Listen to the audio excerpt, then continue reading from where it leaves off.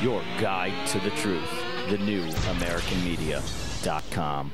Welcome back, everybody. This is Brian Engelman. You're listening to Agree to Disagree here on thenewamericanmedia.com, part of the TNAM radio network. Please check out our homepage, thenewamericanmedia.com. On Facebook, do a search for The New American Media with spaces in between, and like our page.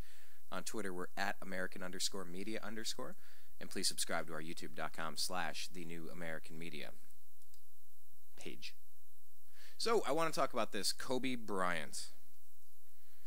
Kobe Bryant. Yeah, I haven't been a big Kobe fan. The whole rape thing in Colorado rubbed me the wrong way. Wow, I'm sorry. Pardon the pun. You know, and there have been mixed opinions on this for a long time. You know, did Kobe do something, or was he being extorted? All these professional athletes have got to be targets, but I don't know. Was there something to this one? I don't know. But this one, I want to go over this story with you because I want agree or disagree with Kobe Bryant's comments on Trayvon Martin. So this is from HuffingtonPost.com. It says, Kobe Bryant stirs social media firestorm with controversial comments. Los Angeles Lakers star Kobe Bryant has found himself in the middle of a social media firestorm after he ruffled feathers with comments he made about the Trayvon Martin case. Yeah, I don't know. It seems like a year too late for this, but apparently this is news. So during an interview for a profile of the basketball star featured in the April 4th issue of The New Yorker, Bryant had some interesting thoughts on the events surrounding the case that captured national attention. According to Color Lines, he specifically criticized LeBron James and the Miami Heat for posting a photo wearing hoodies in solidarity with the teen's family. From the article, quote, I won't react to something just because I'm supposed to, because I'm an African American, he said. That argument doesn't make any sense to me. So we want to advance as a society and a culture, but say if something happens to an African American, we immediately come to his defense?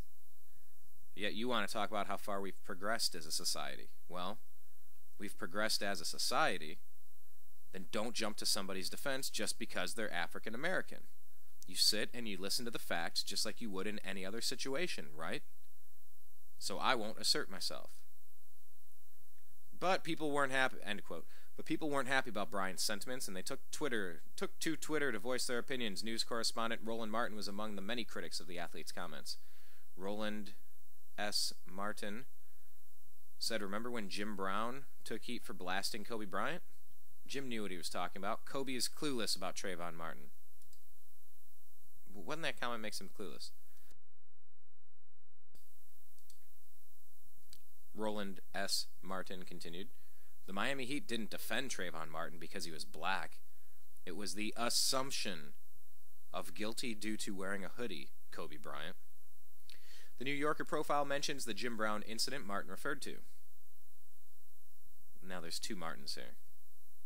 Not Trayvon Martin, Roland Martin. In December 2013, the former NFL running back said Bryant was, quote, somewhat confused about culture because he was brought up in another country, end quote. Yeah, Jim Brown's another one famous for putting some out there quotes. Bryant didn't let Brown's comments go without a response then, and he didn't ignore critique. Let me start that over. Bryant didn't let Brown's comments go without a response then, and he didn't ignore critiques this time around either. He took to Twitter to defend himself against accusations that he ignored the tragedy of Martin's death and was ignorant about the case. Kobe Bryant, at Kobe Bryant, said Trayvon Martin was wronged. That's my opinion, and that's what I believe the facts showed. The system did not work. Hashtag my opinion. Hashtag tweet your thoughts. So I'm gonna retweet that at American_media_. I mean, let's break down his comments here. Not Jim Brown, not Roland Martin. Let's break down the Kobe Bryant. He says, don't jump to somebody's defense just because they're African American. You sit and you listen to the facts just like you would in any other situation, right? What's the problem here? And I'm telling you, as a Second Amendment supporter, I have the firm belief that we all have the right to carry firearms, and we all have the right to defend our lives when they're in danger. Now, if we go put ourselves into situations and start fights, you don't have the right to defend yourself then because you started the altercation.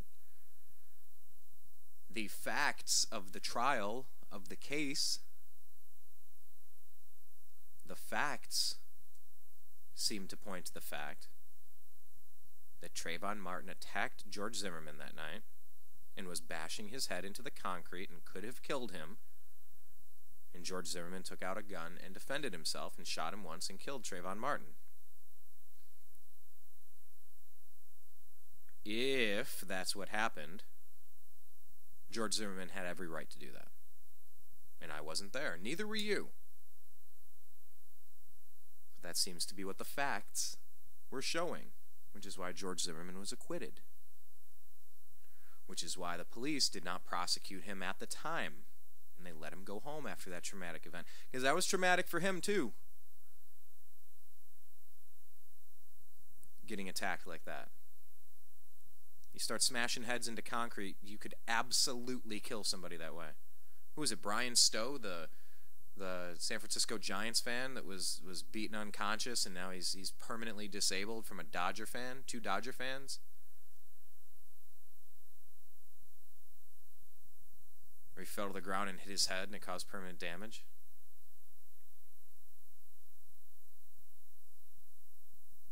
Now, some of you will say, well, George Zimmerman shouldn't have been following him. Why? Because there were crimes in the neighborhood?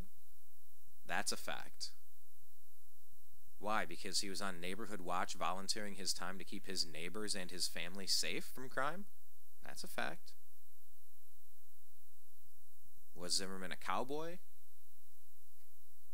I think there's some evidence that points towards some of that. And then, of course, there was that incident after he was let out. Something with his estranged wife, where a gun may or may not have been pulled. Not good.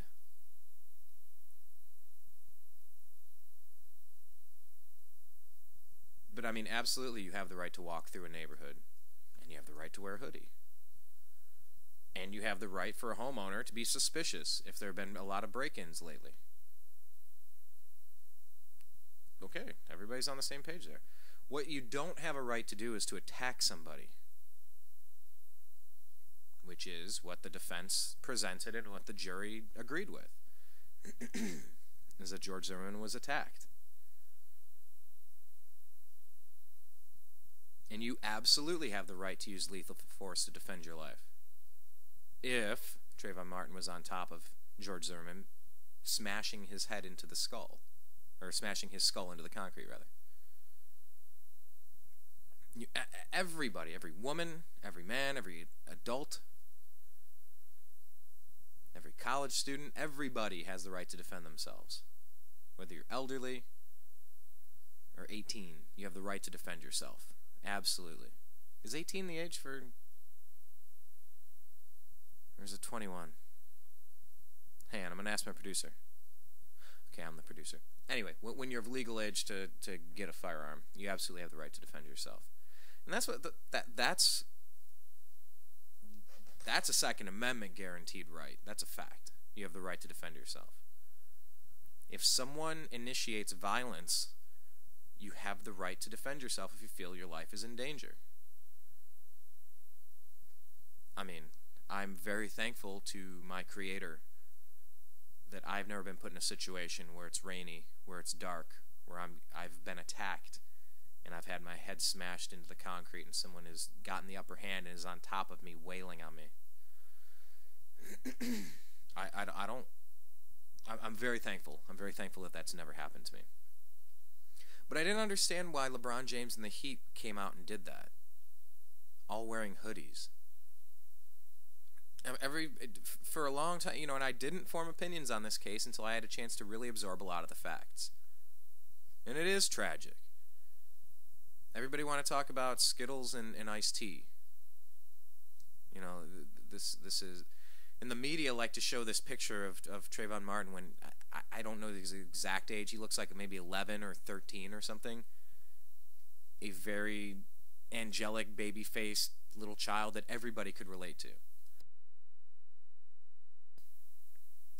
This was a grown boy. How old was he?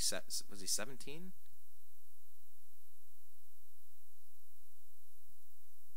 He was a big boy.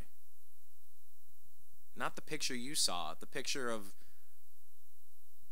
what he really looked like. He was a very large, tall, yeah, he was lanky. He was a big kid.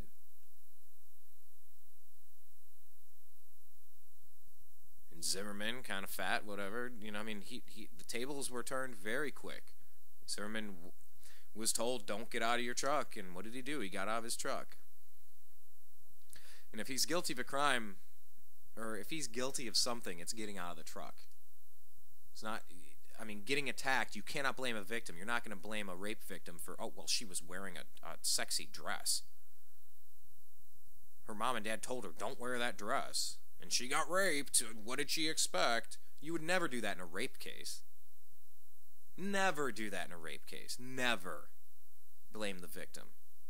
And George Zimmerman was the victim here. He got attacked first, according to the facts. And he defended himself, which you are allowed to do. Some people say we would have a much more polite society if everybody had concealed carry. I mean, would everybody be flying off the handle all the time if everybody else had a way to defend themselves? But what Kobe Bryant said here in this quote, he said you don't jump to somebody's defense just because they're African American. You sit and you listen to the facts just like you would in any other situation, right? And for the first time in a while, I'm agreeing with Kobe Bryant, and I'm taking Kobe Bryant's side.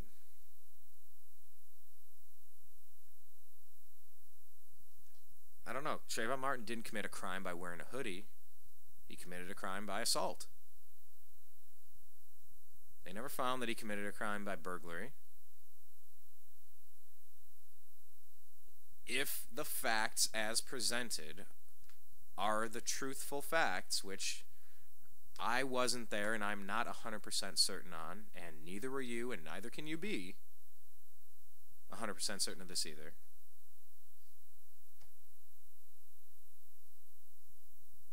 There you are. George Zimmerman was attacked, and he defended himself. I don't know what the hoodie had to do with it. I know this happened in Florida. I know the Miami Heat play in Florida.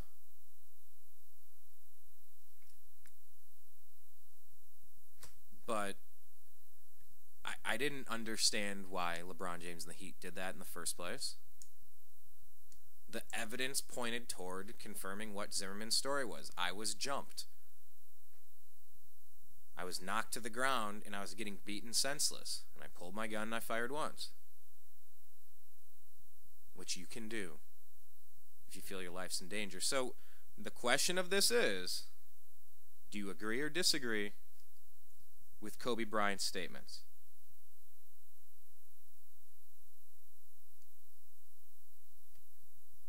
What do you think? So we're going to tweet it out, put it up on Facebook, put it up on YouTube. We want your comments. So once again, please follow us on Twitter at American_media_. Check out our homepage, thenewamericanmedia.com. Do a search for us on Facebook, The New American Media, with spaces in between, and like our page. And subscribe to us on YouTube, youtube.com/thenewamericanmedia. I want to talk about one more story, and this is another very interesting one. Agree or disagree that student athletes should be paid like employees? What do you think? I'm Brian Engelman, talking about interesting stories here on the TNAM Radio Network here at thenewamericanmedia.com. Your guide to the truth, thenewamericanmedia.com.